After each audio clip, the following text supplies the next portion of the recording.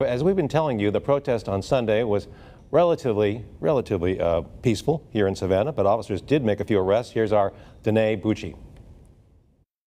Well, there were over a dozen arrests at last night's protest, but Savannah's mayor is praising the event for being peaceful. As several cities across America begin to rebuild after violent protests, Savannah's mayor is praising the hostess city for a relatively nonviolent night.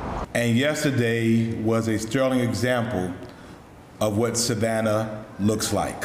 Police Chief Minter announcing today that only 16 people were arrested, including 2 active duty military members and 3 non-Savannah residents, one of which was from Virginia. Minter says Mayor Johnson's decision to implement a curfew played a major role in the lack of violence and arrests. I think that the mayor's great, quick and decisive action in implementing the curfew, I think really went a long way in saving some businesses and possibly saving some people from injury. The event's organizers say that safety was their top priority in creating the event. Of course, it was stressed by us in our flyers and our advertisement. And after a successful weekend, Harris hopes she and the organizers will be able to bring another march to the city. Protests allow people to come together and say exactly what they want to be heard, exactly the way they want it to be heard, and it's a way for them to really express their feelings and how they feel their anger is justified. Mayor Johnson says protesters were cited for violating the city's curfew order.